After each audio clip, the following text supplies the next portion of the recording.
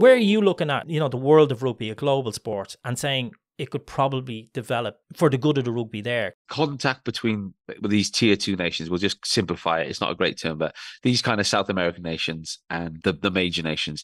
And again, without going too technical for people listening who aren't into rugby, they've just announced a new tournament. Because what's important, these countries need to play regular rugby against the top level so they can improve, which is tough. They'll lose a lot, but to get that contact and measure themselves.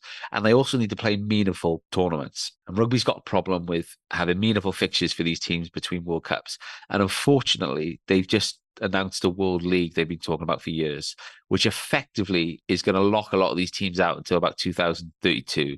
And it's going to mean that the likes of Portugal and Chile now are going to have less contact with the top nations, not more contact. And without going into all the details, it's a big commercial reason for that with the top countries, or to effectively, I think, closing shop a bit, which has always been rugby's problem. It's, again, as a historian, I can tell you what used to be World Rugby. It used to be called the international board, that would actively stop the growth of the game. I'm not even exaggerating on that. And I think there's still that element of gatekeeping with rugby's problem with money. So for me, they need to have these countries have meaningful competitions for themselves, which they can market in their countries. Because, you lead about one of the reasons Portugal did so well at this World Cup was several players from this team saw them in the 2007 World Cup, their only ever appearance, and took up rugby. And I think there'll be loads of kids now. Portugal were fantastic, and there will be loads of kids joining rugby clubs now, right, this month after last month.